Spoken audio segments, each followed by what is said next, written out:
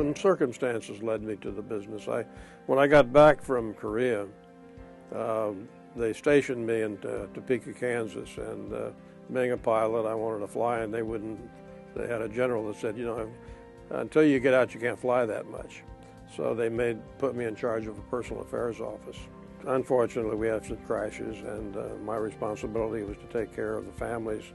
And I found very quickly that the families were in dire straits because the GI insurance was not much, and they owned very little life insurance. And that's what really brought me to the business.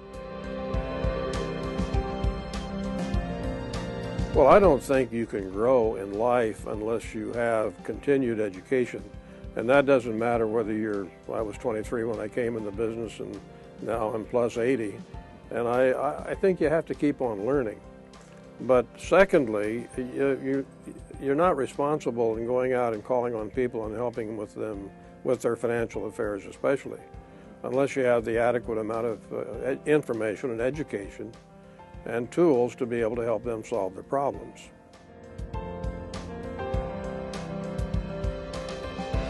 And I want to continue to be active in the industry and with the American College and GAMA and NAFA and all the other organizations that ALU that I'm involved in, because I want to continue to make a contribution, because it's always been this way, but today I think we're going through a period in our country and in our industry where each of us has to take a lot of responsibility to make our industry better than we found it.